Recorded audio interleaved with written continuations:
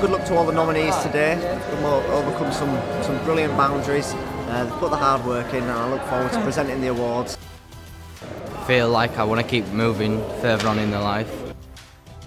Very nervous, but I'm happy to be here. I'm glad to be here. It feels good to know that I've been nominated. It's good to know that all the tutors that around work care. It's good to know that everyone at Aspire-igen cares. So what I think is so important about these awards is that it gives people the chance to do an apprenticeship, to be taught something, to look to the future in another way other than university. And I think it's marvellous. And I certainly think the enthusiasm of all the people who took part today and the winners was phenomenal.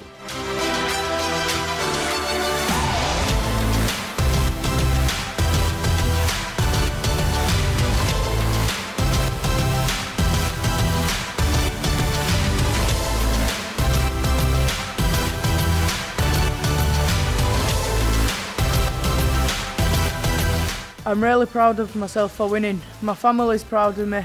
We was coming along today, we wasn't expecting to win. It's absolutely brilliant that we've won.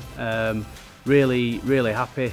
Well, the event was very special and amazing to me. That actually, with all the red carpet and Oscars, I just felt like I was in Hollywood as well, and just feel so amazing how this went off. The event went great. I feel proud, amazed and shocked that I've won. And now that I've won, I suppose the thanks must go to the young people I work with. To win feels absolutely incredible. It is amazing.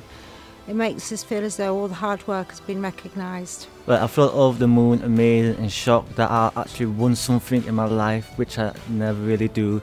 And this tells you, everyone that's watching this, that hard work does pays off. Programs like Aspire2Work, it's the way forward. That's the only way we're going to, get more young people, those who are, neat, into employment and training.